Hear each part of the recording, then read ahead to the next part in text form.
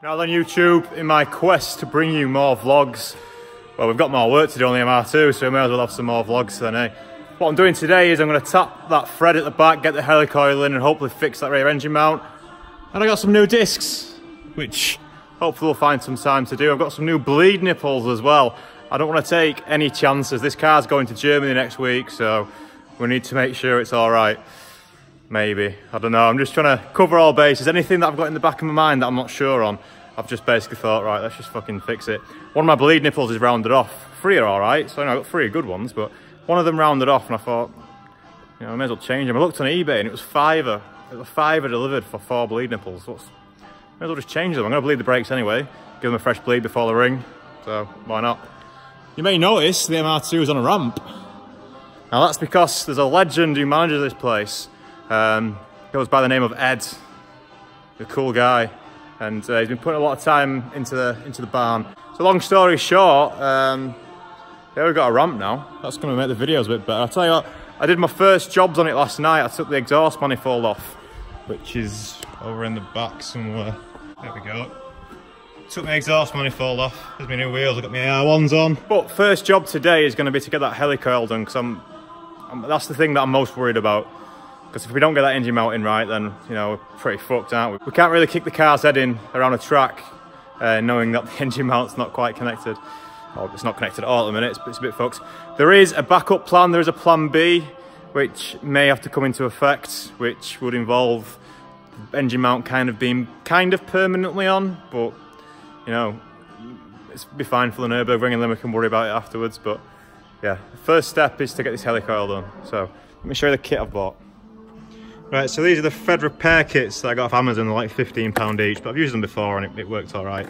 I ordered 2 because I ordered this one originally, or I ordered one of them originally, and then it came up saying that it wasn't available on Prime and it was going to be a couple of days. So I ordered another one, and as you can see, the second one was M10, so it's the wrong thread anyway. So I'm glad I ordered 2, but they both come today and only one of them's right, so that one's going to go back. That can go back. But yeah, this is it. This is the thread that we're tapping. It's an M12 by 125. I also got my new bleed nipples and a new bolt, which is another M12 by 1.5. And then discs, maybe after, because my discs, after one track day with the Carbotex, my discs look horrible. And apparently this cleans up, but you know what, I just don't trust these discs. Both the front and rear discs came with the car. These kind of look stop tech-ish, or I can't think what manufacturer would have the slots, but I mean, the fact that the centre's pretty corroded and that makes you think that maybe it's not from such a good manufacturer. Whereas the fronts are a bit corroded, but not as bad. There's no lip on any of this. I'll still keep them for spares. So I got these discs. They're just pads with blanks. I prefer blank discs. I know slotted and grooves have got their applications, but I don't think it's really necessary for a track car. The slots, these slots are meant to like clean the pads as it's going round. But as you can see, there's not been a lot of that happening. And then the C-hooks, I think the C-hook's meant to be like the latest trend when it comes to brake disc cooling, when they put these little C's in it rather than holes or slots. But regardless, I want to go back to blanks, so we'll be changing the disc to blanks, giving the pads a quick rub down, then we'll have to bed them in again before we get out on track. But to be honest, my bedding in procedure probably wasn't ideal. I bedded these brakes in on the sighting lap, I think it was, at Cadwell, so yeah, not ideal. This is an absolute game changer. I'm well happy with it. I think this probably will make videos better in here, despite them being filmed on a phone most of the time now. Look at this, I can walk straight under the car. I don't even have to duck. You know, I'm not a short guy and we can see the bolts straight away, look. It's a bit easier than when we were on the floor the other day, isn't it?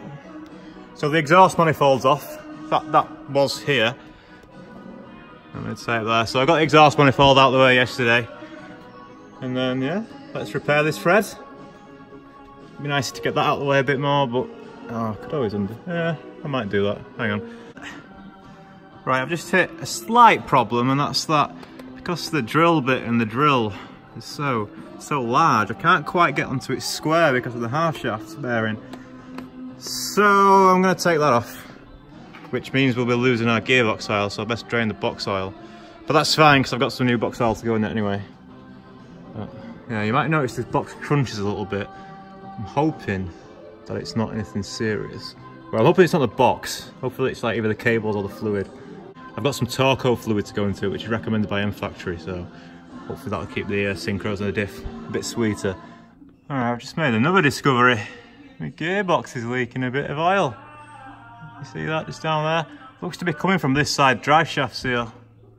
So, I mean, since we're taking the gearbox oil out anyway, I may as well try and change that seal for a spare one that I've got. But I mean, it's not going to be, you shouldn't really reuse them. But we'll have a look. Maybe it's just been fitted wrong or something. Maybe it's just because I've been changing the drive shaft so much I might have nicked it or something.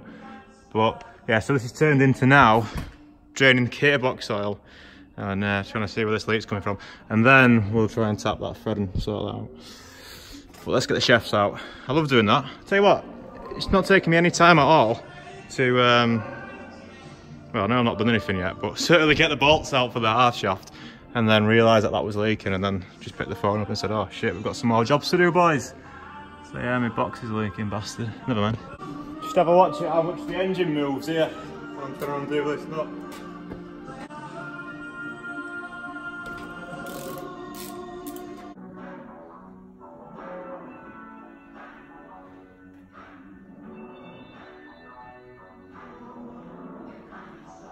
Oh, we've got all the toys now. Right, so drive shafts are off. Easier on the ramp, but it was still a bit of a pig. Let's take all the arms off pretty much, including this front one, just to get the hub to swing out enough so you can get the drive shaft out.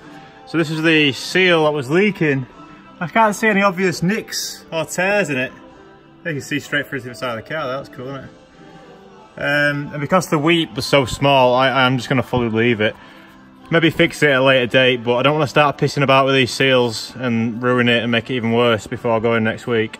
So I'm going to leave it as it is, just for now, and then maybe fix it another time. I had some problems with drive shaft seals with me Integra a couple of years ago, and yeah, it's not too difficult to change. Henrik showed me how to do it at the ring, but I'm just going to leave that. I think if I was going to change it, I'd want to change it for a brand new one rather than one that I've got spare in the corner over there in the gearbox that's been sat on the floor for 6 months. I'd rather put a brand new one in, if anything, but it's not a lot. Everything looks good. I was wondering if I was going to find like a big tear or something in the rubber on the material on the outside, but everything feels fine, so just going to leave that.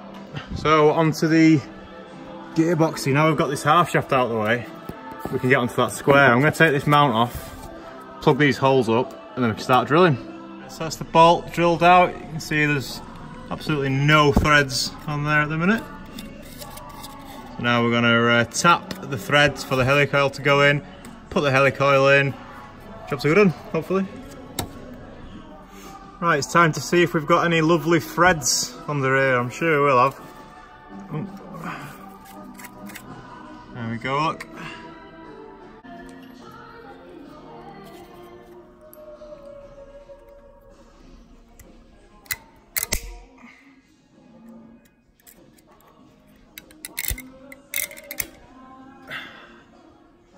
Good job the scent's on.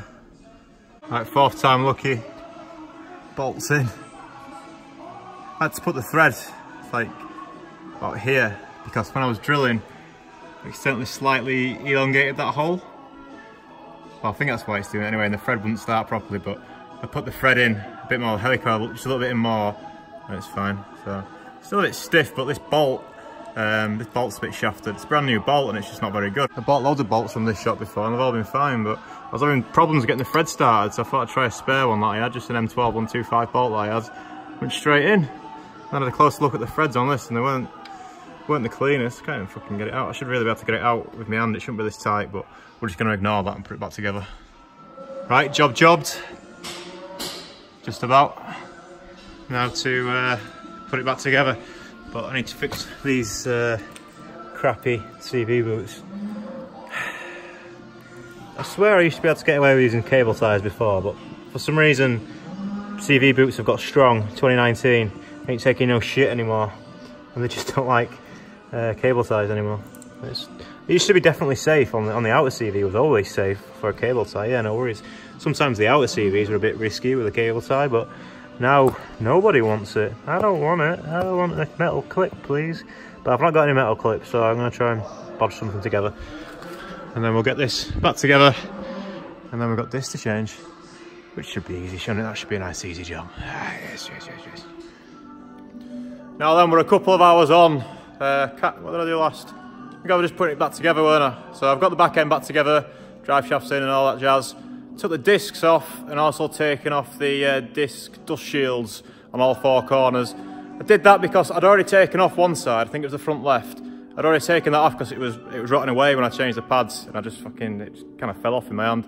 But the other three were on like bastards, and all the nuts had rounded off, so I had to get a bit creative. But they're all off now, so no more dust shields.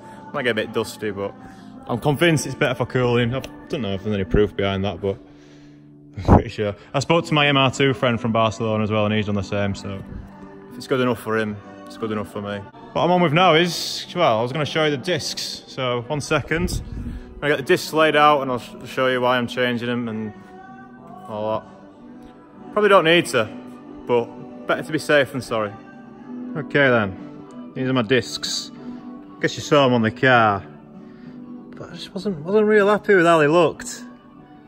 And I really should have replaced the discs when I fitted the Carbotech pads, because I mean the discs are like, even these pads will a quarter of the price of the Carbotech pads. They're not cheap pads, and I really should have done the discs at the same time, but never mind.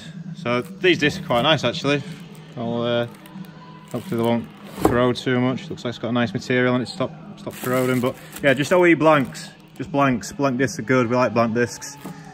Just didn't really trust these ones. These are the main ones that were concerning me. And I really should have done it with the pads as well, because then the bedding in procedure would have been perfect. And you know, obviously going to have to bed in the new discs again. But I've just had a look on Carbotech's website, and they do say that to bed in discs is fine, as long as the pads are bedded in, which they kind of were. But we're going to get the discs on, get the calipers back on, and then it's just a case of bleeding them up tomorrow. I need to get the exhaust manifold on as well, but I've left that because I've had to order a gasket. Well, have I got the old gasket now? I didn't have to order one, but it looked minging, so I was like, I'll put a new gasket on there. And I got some new plugs coming tomorrow as well, because the spark plugs that were in it, I thought I'd check the spark plug yesterday and it had the wrong plugs in it. I had some NGK 8 grade ones, which are for like 400, 500 brake turbo builds, not for 2 litre NAs, standard fucking K20s, not good. So I got some plugs coming, the manifold gasket, that should come tomorrow, and yeah, hopefully we can get it somewhat like finished tomorrow, but we'll see. Right, I'm gonna get these discs on. Right, we've got some discs. Ooh. Oh. Oh, that's beautiful. Ooh.